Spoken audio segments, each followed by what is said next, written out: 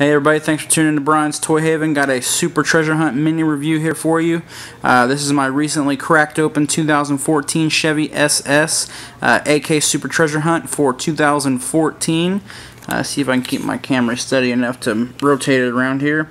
As you can see, it's got the deep dish silver wheels with rubber tires. It's got Hot Wheels on the back fender there. It's in a dark blue with a baby blue pinstriping.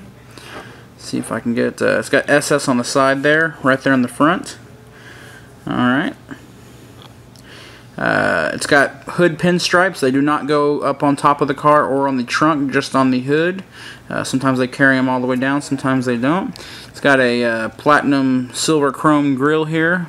I said platinum. Chrome grille, I don't know what I was thinking. Flip it around. Same thing there. I don't know if you can see the TH, it's right there on the blue pinstripe. My camera won't focus that good. Let's see here. No, I can't ever get that to focus right. It's right there. But there it is. It's got black interior. It's got the bigger tires in the back and smaller in the front.